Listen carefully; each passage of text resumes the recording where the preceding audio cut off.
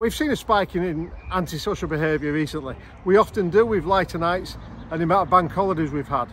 However, we've got to a stage where we've been out listening, and we've been listening to the Metro team, our CSAs, our drivers, and to our customers.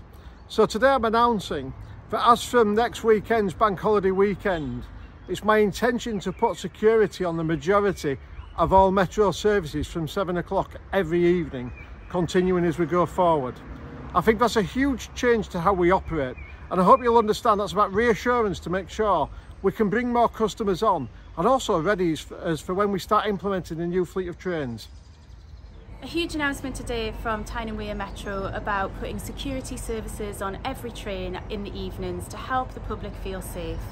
These teams will work directly with the police who already operate out on the network, making sure that passengers are reassured and can travel the network without feeling threatened or without worrying about crime and antisocial behaviour.